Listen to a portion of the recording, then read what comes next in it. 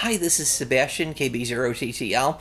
On the 578 mobile, of course, you've probably noticed as you're driving down the highway, having this installed in your vehicle, you get that strange glare sometimes on your screen, and you want to change the brightness.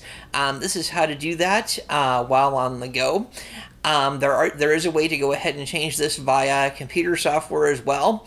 I'm just simply going to mention the menus involved in the computer software, as I believe it should be pretty much self-explanatory.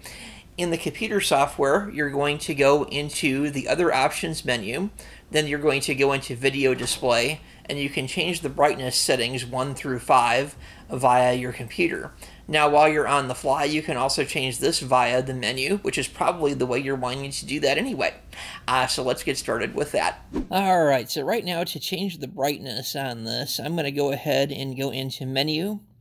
I'm going to go into settings, and I'm going to go into radio settings. So we have our menu button just down here, so I'm going to push it. I'm going to go down to, try to go down to settings. I hit menu again. I'm going to say radio settings. Just going to scroll down here a ways.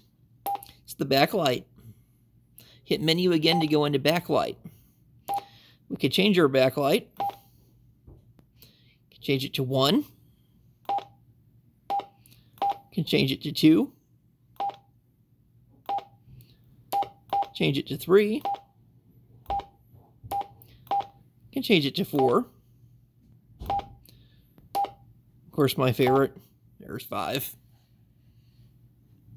So depending on the glare that you're getting from the sun or the conditions in your vehicle, you can change this. Or if you're just using it as a base station at your home, you might not want the brightest setting.